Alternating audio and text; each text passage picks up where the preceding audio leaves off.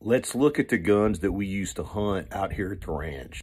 For deer rifles, I have a Remington 700. That's the camo one. It has a Swarovski Z6 on it. And then my son's gun is a Sacco Forester in 243, and it has a Zeiss Conquest 3-9.